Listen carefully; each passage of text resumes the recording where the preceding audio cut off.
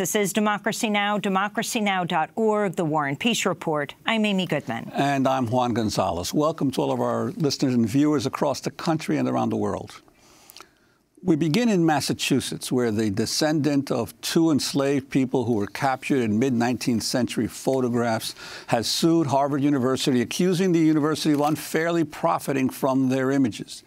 Tamara Lanier of Connecticut argues in a lawsuit filed this month that she and other descendants of Renty and Delia, two people held in bondage 169 years ago, should hold the rights to their photographs, not Harvard. Renty and Delia were forced to pose for the photographs in 1850 by a well-known Harvard professor, Louis Agassiz, and he commissioned the images to support his theory of polygenism, which purports that human races have different origins and that Africans and African Americans were inferior to whites. The theory was used to justify the ongoing enslavement of black people prior to the Civil War, as well as segregation. The images of Renty and Delia were used in a recent Harvard conference titled Universities and Slavery, Bound by History. This comes after administrators at Harvard and other elite universities have admitted they were founded largely through the labor of enslaved African people and profits generated by the slave trade. Well, for more, we're joined by two guests. Tamara Lanier is the plaintiff in the lawsuit against Harvard University, the great-great-great-granddaughter of Renty, the enslaved man whose image was captured in the mid-19th century daguerreotype owned by Harvard. Also with us, famed civil rights lawyer Benjamin Crump, representing Tamara Lanier in the lawsuit against Harvard University over the images of her ancestors. We welcome you both to Democracy Now! Tamara, let's begin with you. Explain how you discovered that Harvard had these photographs of your relatives, of your ancestors. It's quite an amazing story that started with a request by my mother that I document our lineage, our genealogy. And at her passing, I set out to do exactly that. And that was in 2010, where the internet wasn't as, the information wasn't as readily available as today. And I happened to be out walking for lunch one afternoon, and I stopped into a small ice cream shop, and I was speaking with the owner about my dilemma, and he offered to help. And it was actually him, Richard Morrison of Norwich, who found the images on the internet. Found the images. And how did you know that Renty was your great-great-great-grandfather? As a child, my mom often talked about her enslaved ancestors, particularly the man in the image who she fondly referred to as Papa Renty. And she also talked about the fact, you know, of our lineage, how our family was broken apart by slavery. She remembered some of the family names. And so when I met with Rich that afternoon, I gave him the names and the information that my mom had shared with me. And I didn't return to the ice cream shop for a while thereafter, but when I did return, he said he had found amazing information on the internet, and particularly a picture of my grandfather. And the images, the information that Rich sent me included a narrative about who Louis Agassiz was, but he sent me an email with a number of links, and I remember reading the information about Louis Agassiz and being overwhelmed and shocked by it. And then when I opened the link to the picture of Renty, it was a moment for me, because I knew immediately that this was the man that I had heard so much about throughout my childhood. And Benjamin Crump, could you talk about what you know of how Harvard acquired or utilized these photographs, and why your lawsuit argues that they never legally owned the images that they're profiting from? Certainly. It was the director, Steve McQueen, who told the story of Solomon Northrop in his Oscar-winning movie, 12 Years a Slave. Well, Renty is 169 years a slave, and the basic questions that our lawsuit asks is, one, how long will Harvard continue to condone slavery? And two, when will Harvard University finally free Renty? Harvard University's professor, Louis Agassiz, was a racist. While Abraham Lincoln was talking about Emancipation Proclamation, he was going around the country professing that he could prove scientifically that black people were inferior to white people. He was an equal opportunity bigot because he also fought to keep Jews and people from Ireland out of Harvard University.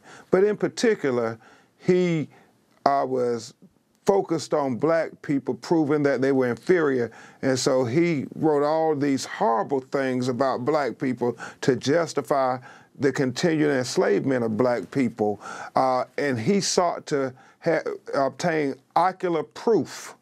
And that's why he went down to South Carolina, because he was looking for pure African, because after the ban on transporting slaves and importing slaves into America in 1807, many of the slave masters had sexually assaulted and raped so many black women that there were very few pure Africans, as Louis Agassiz had noted. So he went to Charleston, South Carolina, and started looking there, but he found in Columbia, South Carolina, at Benjamin Franklin Taylor's plantation, Renty and his daughter Delia, and they were referred to as the Black African. And I remember Tamara asking her mother, well, why do they call them the Black African? We're all from Africa. She did not know at that time about Louis Agassiz, and that he was referred to as the Black African because everybody knew that he was a pure African, and this is what Louis Agassiz had been looking for to support his racist beliefs.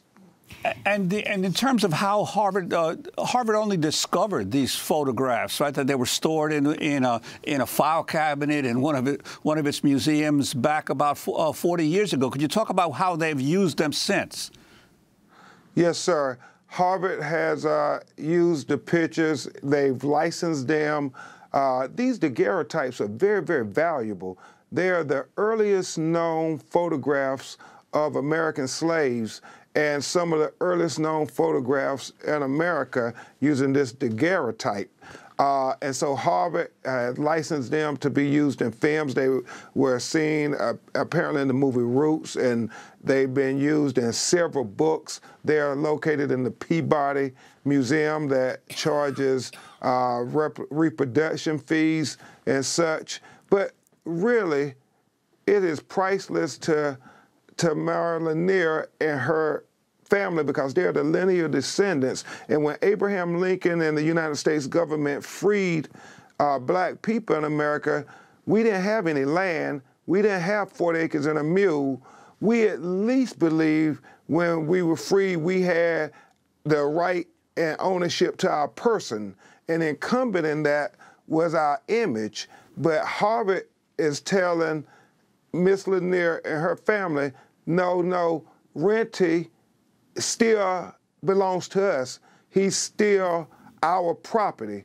And so this lawsuit just isn't about Tamara and the lineal descendants of Renty. It really is about the lineal descendants of all African slaves in America, because slavery was meant to make sure that we had no familiar pedigree, that we could not trace our lineage. That's why they would break up the male and the female after they procreated, and they would take the children from their parents, because they did not want us to have a concept of family.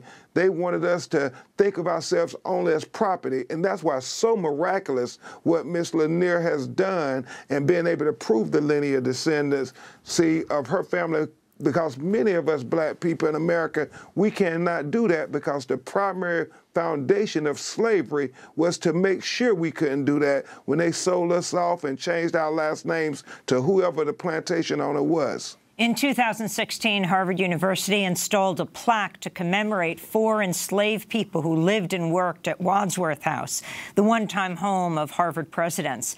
In an article for the Harvard Crimson, then Harvard President Drew Faust wrote, quote, "Slavery is an aspect of Harvard's past that has rarely been acknowledged or invoked, but Harvard was directly complicit in America's system of racial bondage from the college's earliest days," unquote. This is Harvard University former President Faust speaking at the unveiling of the plaque. Today, we will unveil a plaque that will document the presence of 4 enslaved individuals in the households of 2 Harvard presidents who lived in Wadsworth House.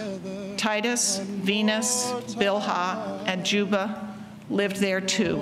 The plaque is intended to remember them and honor them, and to remind us that slavery was not an abstraction, but a cruelty inflicted on particular humans. The past never dies or disappears. It continues to shape us in ways we should not try to erase or ignore. We must never forget. So that's past Harvard University President Drew Faust speaking at the unveiling of this plaque. Tamara Lanier, as you hear her speak, your thoughts? Well, interestingly enough, I received notice of that meeting from someone on social media, and I wrote to her and asked if I could attend that event, and I was denied, or I was told no. What resonates with me in that statement is when she talks about the past will never die and it will continue to shape us in ways that we shouldn't ignore or forget. That's exactly what she did with Renty and his legacy. At that time, she knew about Renty, she knew about me, she knew the stories that I've shared with everyone else, and I specifically asked her, why is it that Harvard, the keeper of these images, is seemingly not interested when the entire world is amazed? And that would have been a great opportunity to reference their legacy with slavery in Renty. But every time they had the opportunity to do the right thing by Renty, they chose not to. I wanted to ask you about that because this lawsuit comes after numerous attempts by you to contact different parts of Harvard University to try to get some response. Yes. Could you talk about that, who you reached out to, and what led you finally to say, I have to file a lawsuit? Virtually everyone. I sent emails. I think ultimately Dr. Faust was the last person at Harvard I reached out to. At that time, I think there was the W.E.B. Du Bois Institute. I spoke with Professor Charles. At that time, he was professor, not doctor. He may have been Dr. Charles Ogletree. I sent emails to Henry Gates. And what did Charles Ogletree say? He was very supportive. He referred me to the Cambridge branch of the NAACP. I did travel to Cambridge and attended one of their meetings where this was discussed, but not really much traction from that resource. I wrote to history departments, history professors. Again, as I explained in my email to Dr. Faust, I have sent emails almost to the point of ad nauseum and no response. I'm curious what the response of Henry Louis Gates was, since he has spent so much time dealing with heritage and lineage and ancestry. He didn't respond. He didn't respond at all? Not at all. So, Benjamin Crump, you have called your lawsuit the most important lawsuit since Brown v. Board of Education. Talk about why. Certainly, especially as it relates to civil rights. Attorney Mike Koskoff and I have put forth this claim based on well-established precedents of property law. We've argued replevin, conversion, unjust enrichment, and aiming something very novel to be pled in contemporary pleadings. We argued that the 13th Amendment of the United States of America, which gave blacks not only the right to be free, but also the right to own property and to enter into contracts. And so when Renty was freed in 1865, incumbent in that was his right to own his own image. This is critical when you think about what Harvard is saying, that We own the rights, not your linear descendants. Black people didn't get any inheritance from any of our family members because we were slaves. We couldn't own anything. And so this lawsuit will speak to many issues that America has never sought to grapple with. They have just assumed that the descendants of Africans should not be given anything for our contributions to this country. Our over 400 years of free labor, building this economy, bearing the cross on our back to make sure that America was able to thrive in the world. And so this lawsuit will speak to that. And if we're successful, it will be the first time that descendants of African slaves are ever given any kind of compensation, any way that the harm is being repaired from slavery. Until Harvard condemns what Agassi did, because they have never done that, there will be a stain on their legacy as one of the world's leading educational institutions. Their alumni diplomas will have a taint on it, and there will always be that asterisk there that they are continuing to condone slavery because your actions speak louder than your words. And so far, your actions to Tamara Lanier has been outrageous when you think about their dismissive nature to her. Harvard, you're better than this. And in terms of this long history of the country failing to live up to what was done during slavery, this calls to mind the Henrietta Lack story with Johns Hopkins and them benefiting from her cells. It also comes at a time when there's at least a few, for the first time, presidential candidates actually raising the issue of reparations for descendants of slaves here in the United States. I'm wondering if you could put in that broader context of the reparations issue. Certainly, even though this is well-founded in property law, we would be naive to assume people won't see this as a reparations lawsuit. However, we understand that courts don't want to create laws. They leave that for the legislature. But make no mistake about it, it is landmark in its scope because it will be the first time that descendants of African slaves in America have been compensated in any way, fashion, or form from an American institution. And remember, Harvard is readily believed to be the leading American educational institution with an endowment of $30 billion. These photographs have invaluable meaning to Ms. Lanier, but also to many people who are descendants of slaves. And why should it be locked away at Harvard University? Why shouldn't these daguerreotypes, these photographs, be used to tour the country and be able to talk about these issues of white supremacy that we thought we had overcome, but we know from Charlottesville, Virginia, in recent years that it has been in vogue again to express that white supremacy may not be as bad as we as society has proved it to be by many people, and to have the President of the United States say that there were good people on both sides is even more alarming. It makes Renty's fight even more relevant. And the young people, students all around the country, have been signing petitions and starting to have marches to free Renty. It really heartens me, and it reminds me of what I did in college with Nelson Mandela when we were talking about the need to have an abolishment of apartheid in South Africa. So we take great solace regardless of what happens in the court of law, because they don't always get it right. But we take great solace in knowing that we're on the right side of history, and Harvard is not on the right side of history. Finally, Tamara Lanier, we give you the last word. What do you want to see happen to these photographs?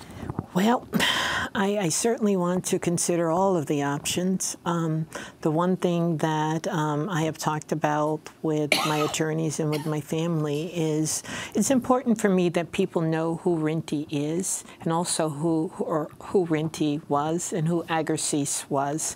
And I hope that there's a greater education or reteaching of history so that we can dispute the legacy that Agassiz has kind of stained my family with. His name is all over Harvard. His name is all over Harvard.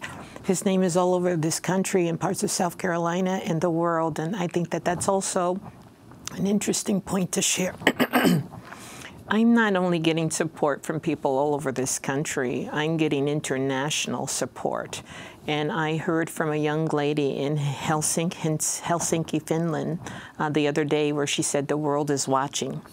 And it's because she believes that the United States has never atoned for the sins of slavery. And she believes that this case will be that first opportunity.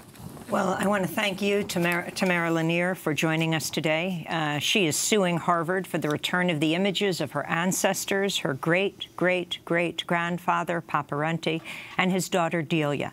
And thank you very much in Dallas, Ben Crump, famed civil rights attorney, who is representing Tamara. We will follow this case. This is Democracy Now! When we come back, solitary, unbroken by 4 decades in solitary confinement. The story of Albert Woodfox, held in solitary longer than any person in the United States, out after 43 years. Stay with us.